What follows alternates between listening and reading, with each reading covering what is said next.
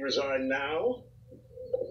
Or wait for later? Is that the question? I mean, I'm not sure to say after the Michael Jackson line. He should have resigned days ago. And frankly, here's the same guy he used in the campaign to attack his Republican contender, Ed Gillespie, called him a racist. Now here it is, some kind of poetic justice that finally the real, I'd say the light of transparency has shown him who he really is. He should have resigned. I think there should be more pressure from the Democrats, especially all the presidential hopefuls, particularly Cory Booker, who was so aggressive against Judge Kavanaugh. I mean, where is his Spartacus moment now? All right.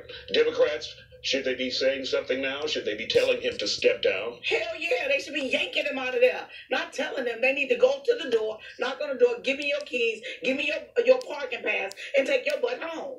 He should not still be there.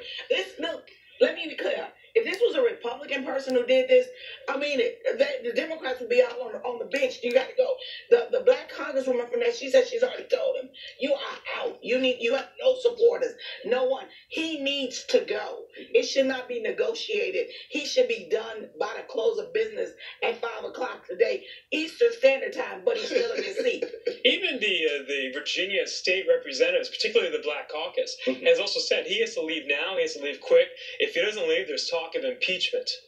It's just ironic that the party who has this self-described moral high ground has such a huge problem in one of their biggest states, or they call a purple state that's leaning blue.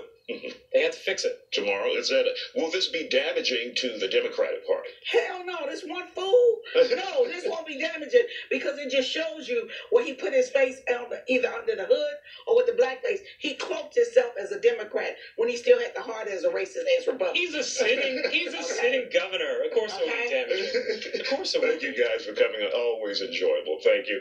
Did you watch the Super Bowl? A lot of people didn't, but